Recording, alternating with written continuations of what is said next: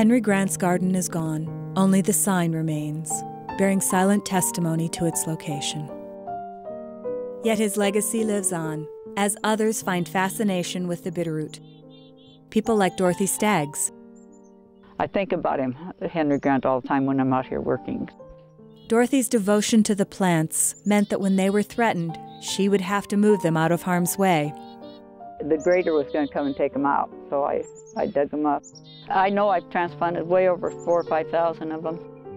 I like having them in the wild, as long as they're not going to be graded up and lost. She discovered something the Native Americans already knew. If you detach the root, you can plant the root, you can plant the crown, and you can get a plant from the crown and from the root. The crown, or caudex, as scientists refer to it, has a reddish center, known by the Native Americans as the heart. The heart, I think that also very much signifies that strength and the heart of the Salish and the heart of the Bitterroot. That's basically the message I grew up with coming from my mother, and that's what I believe, and I'm trying to pass that on to my children. And in terms of looking at the concerns some people have about whether we're running out of Bitterroot or if it's going extinct or is it endangered or whatever, in terms of biological, I think that the Bitterroot is okay.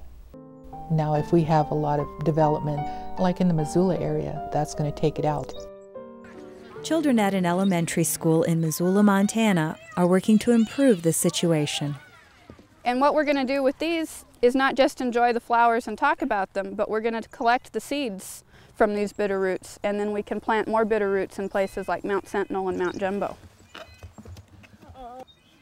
There used to be lots and lots of bitterroots all over the floor of the Missoula Valley, and it was quite common for people to come here and dig them because people would eat the roots. People still do eat the roots.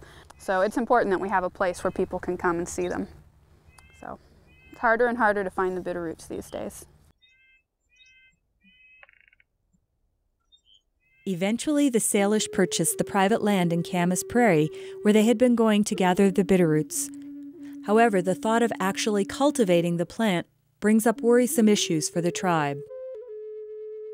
The elders, they don't approve of cultivation of native plants at this point. When does a native plant not become native anymore? How many steps does it take from collecting the seed to propagation and then manipulating the genes? Where does that native plant stop becoming native? And so I see that from the beginning for the elders, that they try to forestall that step, that first step of taking it and putting the plant on that road to where it may not be native in a sense, maybe even far more than just a cultural sense, but maybe even in a biological sense.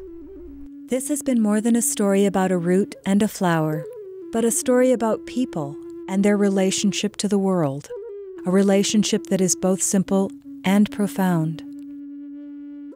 I just pray, I just hope that somewhere in our time, our next generation or so, that the young people can all look at one another as one heart, even though they're all different colors or different ways of praying, different ways of eating or whatever it might be, that they all look at one another as good people, as one people. And that's the hopes of my wishes and prayers for everything.